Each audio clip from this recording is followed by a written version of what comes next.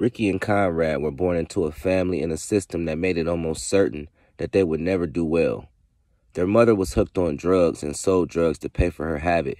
When they were young, they were exposed to people who used drugs consistently, people who sold drugs, violence, SWAT teams, child protection services, extreme physical abuse, and neglect. CPS had them and their siblings in and out of their care all the time.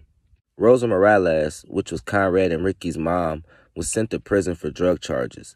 So she sent her 13-year-old son Conrad to live with her brother Raul, who was also a convicted felon, and his wife Kathy in Randall, Washington. Ricky, who was 10 years old, was sent to live with her mother. Ricky did not do well with Grandma. He told a trusted teacher, "My life is not worth living," and wrote "Die, Ricky, die" on his arm. The school told Child Protective Services that Ricky was suicidal, and CPS sent him to a psychiatric facility for treatment. Rosa had been let out of prison by this time, but she couldn't get Ricky or Conrad back. She says that the social worker told her Conrad seems to be doing fine in Washington, so why don't you send Ricky there as well?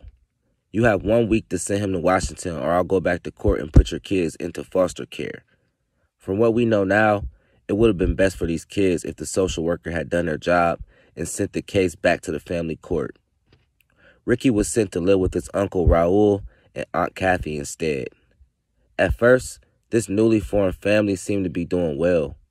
Raul told his family that both of his boys were doing well in school, making friends, and playing on local sports teams.